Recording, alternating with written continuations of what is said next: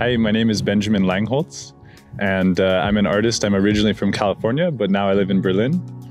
And this artwork I'm sitting on right now is called Stone 9. It's part of a series of artworks I've made using stone and steel, with the idea of having sort of a floating feeling while walking on a pathway of stones.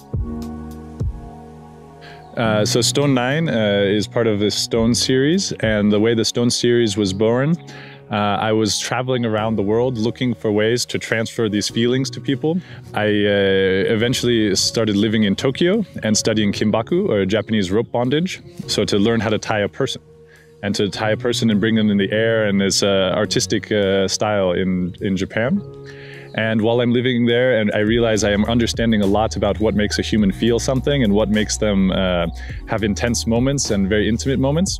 So I like to apply this thinking to creating a space, and how can I affect more people than just this one directly. So eventually I take rope and I start to make an installation outside of the space itself, and eventually further and further. And this project, the Stone series, came from this idea of where you have these serendipitous moments with nature, where you come into a natural environment and the right elements align so that you have this very uplifted, very light, very focused feeling. And I think to myself, how can I capture that? So I take part of the earth and part of the mountain that is usually very strong and sturdy, and now bring it into the air and make it something that is very light and that can have some movement. And so when I realized this is possible, I think, what can I do with this? And to make these pathways becomes very clear. You have this journey from the ground that you're very used to, up into the air and then back to the ground. And hopefully along the way you feel something that you can experience. My name is Gonen. I'm a structural engineer working with Benjamin.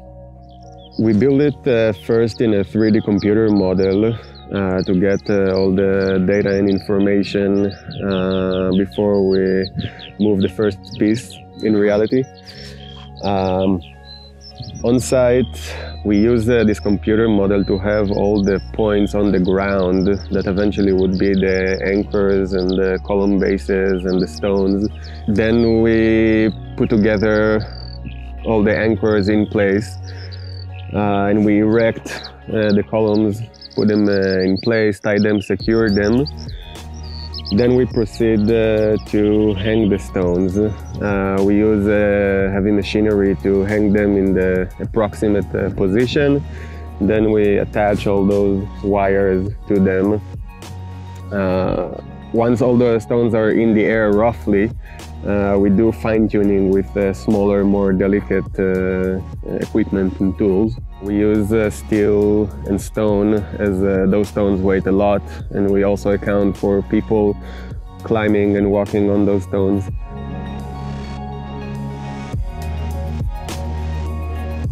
The artworks, it's about feeling something. All my works are interactive.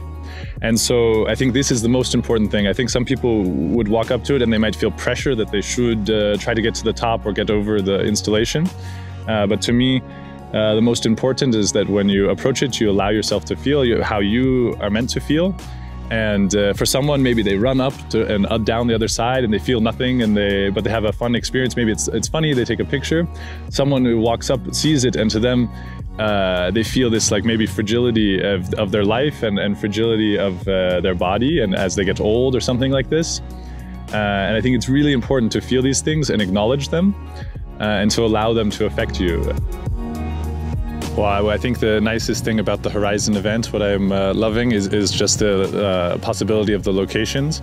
I think there's not so much opportunity in the world to build something of the size and ambition that I'm interested of, but in a beautiful natural landscape, with only a small village nearby and the beautiful hills surrounding us.